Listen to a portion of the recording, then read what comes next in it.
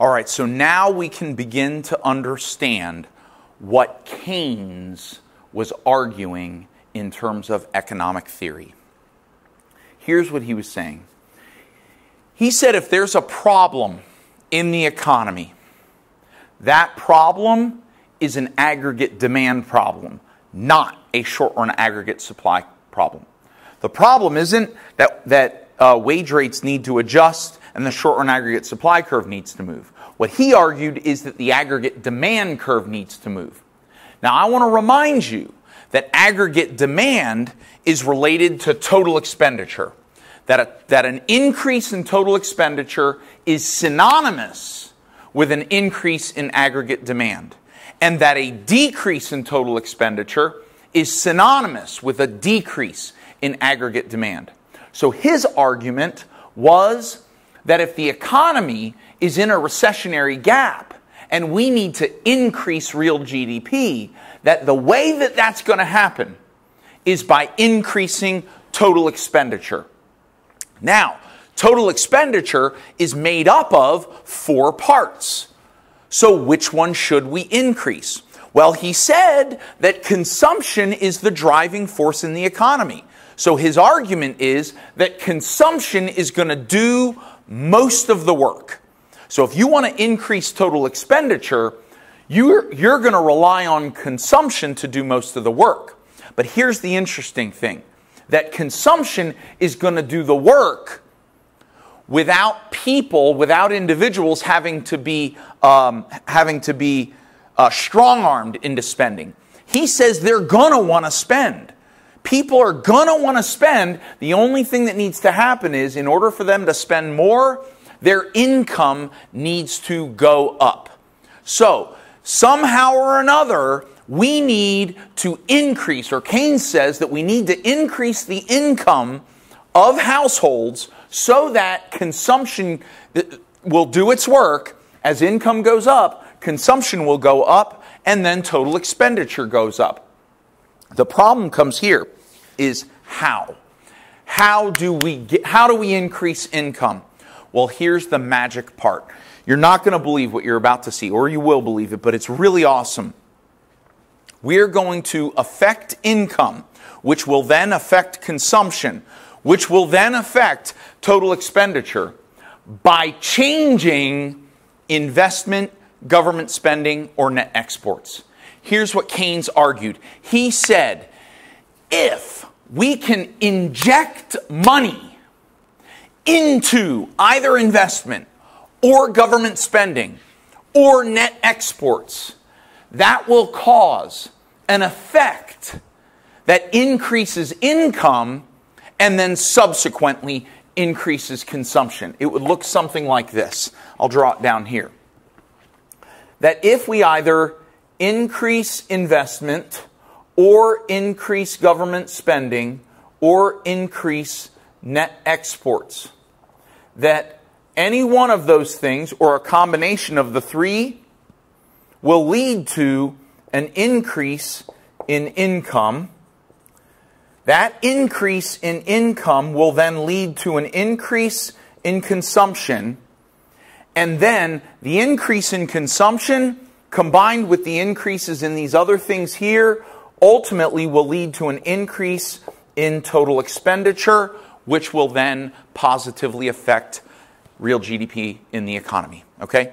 And then the same thing, if we decrease, or decrease any one of these, it'll decrease income, decrease consumption, decrease total expenditure, and that will bring down real GDP if that's what it is that we need to do. But my understanding is that his primary theory was not on decreasing real GDP. His primary theory was on increasing real GDP. Now, I'm going to show you an example of how this works, and you'll see within the table, mathematically, that it does work. And then in the next set of lessons, you're going to see a lot more how this table can be manipulated for government leaders to manipulate, pull levers, and affect investment, government spending, and net exports. Now, here's what I'm going to say. Government leaders are more likely to affect government spending than net exports or investment. But they can make decisions to affect investment and net exports. But because government spending is the one that is most able to be manipulated by government leaders, that's where we're going to focus our example, okay? All right, so let's say that government leaders want to increase real GDP. They want to manipulate the economy. Well, what Keynes says that they can do is, he says, why don't you spend more money? And I know what you're thinking, what do you mean just spend more money? Well, the government is able to spend more money. One of the things that we're going to learn in a few lessons is the fact that in the federal government is allowed to spend more money than they earn in taxes. And I know that that sounds insane, but believe it or not, it actually works. So let's say, for the sake of argument, that the leaders of government, which is in this case Congress, they're not really leaders, they're just the representatives, but let's say that they decide to spend if this is in billions, 100 billion more than they're currently spending.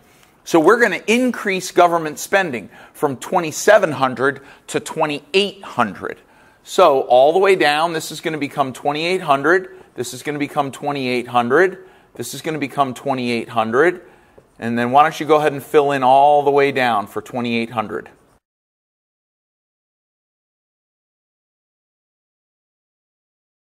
So going back,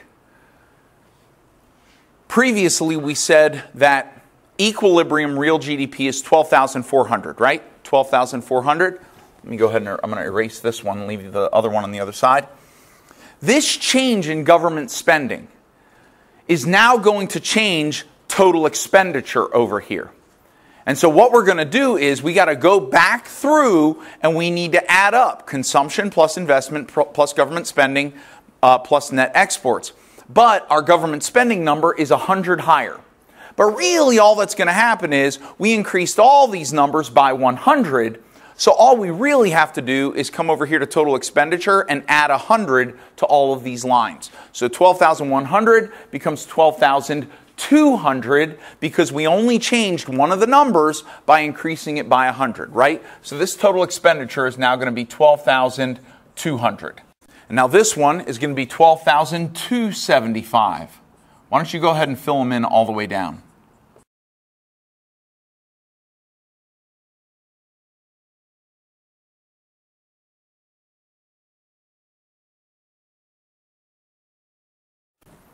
Okay, now, here's what I was going to say.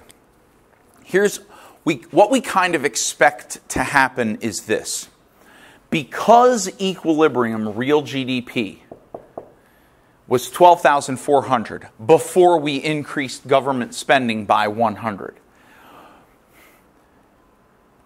First off, our first thought might be, because we increased government spending by $100, shouldn't that now make our equilibrium real GDP 12,500? Because all we did was increase government spending by 100. So that should just increase total expenditure by 100, which should increase real GDP by 100. But I want to remind you of something. What I told you earlier, what Keynes's theory is that a change in one of these other three things is going to trigger an increase in income.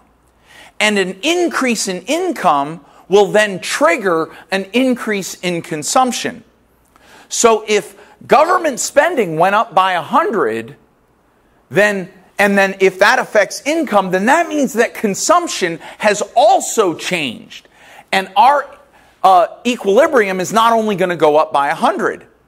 What you should do right now is look at your new table with these new numbers and now find the new equilibrium real GDP. Remember, we're looking for the row where income is equal to total expenditure. These numbers right here. Do you see it? Can you see it? It's not 12,500 because look, if we go from here all the way over here, we have 12,575, not 12,500.